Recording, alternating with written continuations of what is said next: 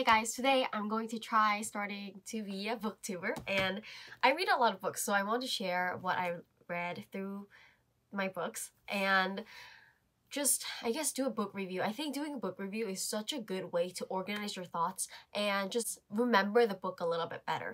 So today I'm going to start with this book called Excellent Sheep, The Miseducation of the American Elite and the Way to a Meaningful Life. That is a mouthful and a very ambitious title. It's by William Deresiewicz. His name is so hard, I probably butcher that. But anyways, he was a professor at Yale, and he does a lot of lectures related to the contents of this book. And I really think that this is a book that all college students should read around their second year in college, because freshman year is always fun for like everyone, and then second year is when it gets serious and you start panicking about what the heck you're going to do about life. And I certainly was that person, and this book really helped me like calm down and find my peace of mind and do some soul searching. Without further ado, I'm going to jump right into the book review. This book really helped me in 2020 and 2019. Like the problems that I was experiencing from 2019 up to the first semester of 2020. So to give you a little bit of background, like context of why this book was so influential to me, I finished my 5th semester. I'm trying to graduate early in 6 or 7 semesters, so my college years are almost over. How sad. Freshman year, I was really happy. I was thrilled to be going to my current school, to be studying political science, which was something that I wanted to study since middle school, even though I had no idea what it was back then. But I was just thrilled. I felt like I achieved something. Korea University is one of the best universities in Korea, so I felt like I feel really good about myself. And then second year, I felt like shit because I was depressed. Mainly because I felt super insecure. I have never felt that insecure in my life, and I was so afraid of failing. Political science is really fun, but there's really nothing you can do with a BA degree in political science, in South Korea at least, that is related to politics. You need to have like a master's degree and even a doctoral degree to do the research that political scientists do. And I was afraid that I would basically starve to death. And because of that fear, I chose economics as my double major, because generally people think that economics is a easier major to be in if you want a job. And that's only true if you want to go to the finance sector, which I don't give a shit about. Like some of the things that are taught in economics is really fun for me, like labor economics, but then everything else is like really boring. So I don't know if I made a good decision, but I have to stick with it. There's no backtracking right now. And yeah, that was the situation that I was in. I was just really unhappy, really depressed, really insecure. But this book really encapsulates all those feelings and tries to reassure the reader. And I think it's a book that everybody should read if you're thinking about what to do in your life. So this book is made up of 3 parts. I'm not going to review everything. I'm not going to summarize everything. I'm just going to do the parts that I found was most important, most influential to me. So the first part, part 1 is called Sheep, and the first chapter is called The Students. This chapter really grabbed my attention because he explains how essentially all the students that are going to basically American elite schools, and because I'm in South Korean elite schools, they're all sheep. They all just go into one direction, and they are really good at studying and stuff, but they just don't really have like a clear direction, and everybody bandwagons onto like specific career tracks. And I really liked how he used student quotes to show his point. For example, the real problem is that Yalees and our peers now feel like they're somehow wasting their degree by taking a job that doesn't pay $100K the first year or ever. I think consulting in particular appeals to this perverse fantasy that most Ivy Leaguers harbor deep down inside, which is that someone should pay them for simply having gone to Yale or Harvard or wherever. And that's so true in my school too. I don't particularly have this pressure or desire to make a ton of money, although I do want to be comfortable. But I know that a lot of my peers around me, even though they want to do a career track A, because it's not a very lucrative choice, they are forced to do B because of peer pressure or just societal pressure and pressure from parents and pressure from within, I guess. Another quote that, this is not a quote, but I thought this was really good insight. And the author explains that elite students are told that they can be whatever they want, but most of them end up choosing to be one of a few very similar things. And I think this is something that really bothered me, because when I first started studying political science, I thought people would be more interested in politics, but most of the people that study political science with me wanted to become civil servants, which I guess is kind of like politics, but it really doesn't have anything to do with what I am studying, honestly. It's a lot to do with practical policy making or policy implementing, and not the things that I want to study, which is like, why is North Korea still standing? Things like that. Lots of people want to become lawyers. Lots of people want to just get a job, basically, in a firm or in the finance sector or in a bank or whatever. And I felt really insecure because everybody was rushing to these career paths, and I was just standing there doing absolutely nothing because I had no idea what I wanted to do. So this chapter really, like, I empathize with this deeply. And then the next chapter is like about American like college history, which I didn't care about, and I read very lightly. Next, in the chapter called The Training, the author talks in depth about how children are bred literally to be these math problem solving machines, and they're really good at studying. But in Korea, I definitely know what the author is talking about. There is a whole like neighborhood where there's a ton of cram schools called Daechidong in Korea. I hate that place so much. There's so many students who look like they're depressed, going to one cram school, one academy after another, learning math and English and stuff. And I know that their parents are desperate to send their kids to, we call them SKY, which stands for the 3 best schools in South Korea, to SKY, and it's just such a depressing place. I hate that place so much. It literally sucks the life out of kids and sucks all the creativity and critical thinking skills that a child can have. And I just, enough of my rant. I hate that place. But yeah, this chapter also talks about that, and I thought it was interesting that the US also has these kind of problems. Part 2 is called Self, and this is the chapter that I think most people want to read. I think if you don't want to read the entire book, just skip to part 2 and just read the Self part. Part 2 is titled Self, and I honestly know everything that part 2 is talking about. Of course, life is more than making money. Of course, a job is more than something that makes money.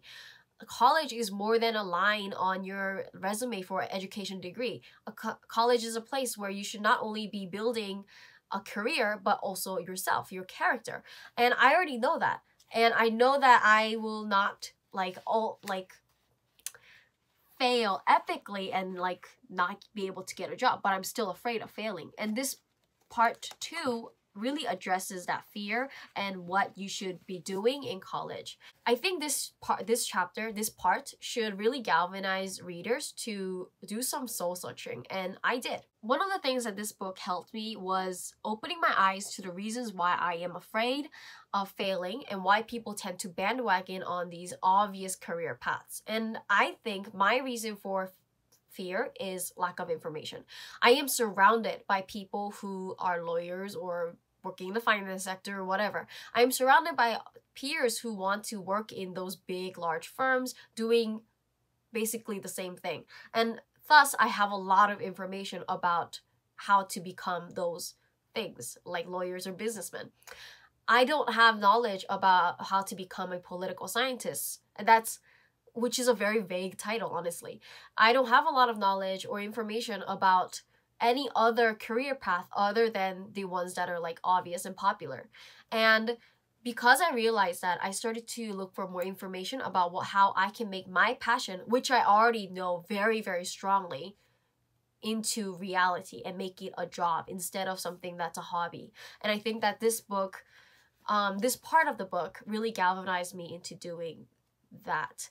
But if you don't know what you want to do, I think this book will really reassure you that everything's going to be okay. It's like almost therapy, honestly. This book really motivated me to do some research and break away from my peers or parents or any person who wants to push this particular career in my path that I obviously do not want to take. Part 3 was my favorite part, and it's titled Schools. But the greatest takeaways are two things that I want to just point out. First, the author talks about how humanities majors are equipped with critical thinking skills, and they have very deep understanding of people, not just as like something to be studied scientifically, but as things as beings who can think and feel and are able to inspire others, basically. And I think that's true to a certain extent. Humanities majors definitely have a deeper understanding of people in a bigger context, like a social context. Sometimes when I talk about mental illness or sexism in our society, which I personally feel very passionate about facing directly, lots of people think I am just this very tiresome person. But as society becomes more technology oriented and more isolated, especially in these times, especially in 2020 and probably in 2021, I think it's so important to understand people's emotions, people's needs, and empathize with them and truly understand what they're going through as individuals, instead of putting them in this practical number scientific frame.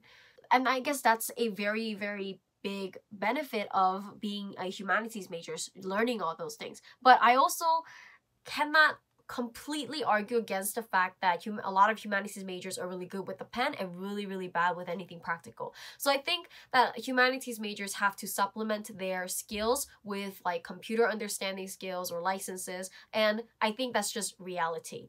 But I also wish that society would ask the same from science majors, who are really good with practical things, but they lack a lot of the philosophy, a lot of social context understanding that humanities majors have. I think asking that from science majors will make them not just these money-making textbook machines, but more passionate people who understand who they're helping, what they're doing, and what the consequences of their actions are.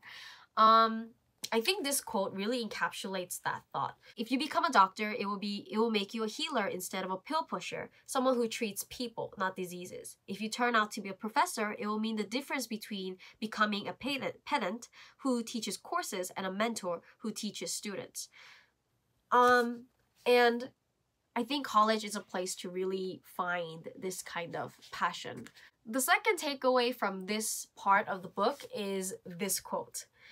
You can reflect, you can resist. You can become, in other words, a citizen. Not a leader necessarily, but also not a follower. I think there's so much emphasis on being at the top of something and being a leader. All colleges are like, we want leadership and show us your leadership skills and be a leader. But not everybody can be a leader. Everybody trying to become a leader is also ridiculous, because that's not a good society. If there's a leader, there has to be followers. And I'm not saying that people should become like followers per se, but I think the culture of cultivating students to just be at the top is so bad. There's so many people that are being, first of all, stepped on because you need to get to the top. And people just are racing to the top and not looking back on what they are doing, honestly. They are not looking back on who is not at the top and who can't go to the top. And they get into this weird mindset of respectability politics, which is basically saying, I can do it, so can you, which is just not a good place for any, say, politician to be in. And there's so many politicians who are like that. So many people think that they can only change the world when they get to the top, which is also a bad mental state, because there will never be a top. There will always be people above you. And if you wait until you get to the top, there's so many social problems that you could have solved but are left unsolved. I think it's really important to look at what you're doing right now and how you as a person right now can do what you can do right now to change the world a better place. And it doesn't matter what age what your age is. Being a college student, it means that you can do so many things. You have so little to lose. And I think it's really, really important to realize that. But our culture of emphasizing leadership is just, I think, misunderstood. Although this book was really, really helpful to me, there are some drawbacks. For example, the author keeps talking about going to grad school. I personally am going to grad school, but I don't know anybody else in my grade that wants to go to grad school. Not a lot of people go to grad school. They just want to finish 4 years of college and get a job. And saying that humanities majors with BA is good because they can do something more practical for master's degree. It feels like that. He doesn't say that outright, but it feels like he's saying that, and that was kind of like, I go to grad school, so that's okay. But for people who don't think of going to grad school, would feel a little bit like, no, God, please, no. Also, the things that the author says in this book are very, very ideal. If you're, for example, poor, it's hard to just take care of yourself and do soul searching during college. You have to worry about how much money you're going to make in the future. If you're like first generation college admitted student, then you have concerns like that about taking care of your family. Personally, in South Korea's context, I think lots of students face lots of expectations from parents, and you can't, the author is like, leave your parents, to break away from them, and easier said than done. I think that's really hard to do. It's really hard to do something without being accepted by your parents. And with so much uncertainty with the economy these days, it's hard for parents to just support you as like a writer or something. You need to have a job. And I think it's ideal, but there are very, very real concerns that students have. And he addresses them, but it's hard to just read this book and be like, okay, I should do something. I should just do some soul searching and not worry too much about money, because you do need money. And if you don't have money right now, it's harder to do these things. But if you do have money, I strongly recommend that you do not just think about money and try to be more passionate about your life and find more passion in the things that you want to do. That's it for today's video. I think doing book reviews really takes a lot of time, because I'm not the type of person who can just talk on and on about, especially like nonfiction books like this. I don't want to twist the author's words in any way, so after I read it, I feel like I have to reread it and write a script. But I think it's worth it to do these kind of book reviews. If you like this video, please press like and subscribe. Please, everybody stay safe. It is now so much colder, and even in Korea, there's so many virus cases. Just everybody, please stay safe. And I'll see you in my next video. Bye!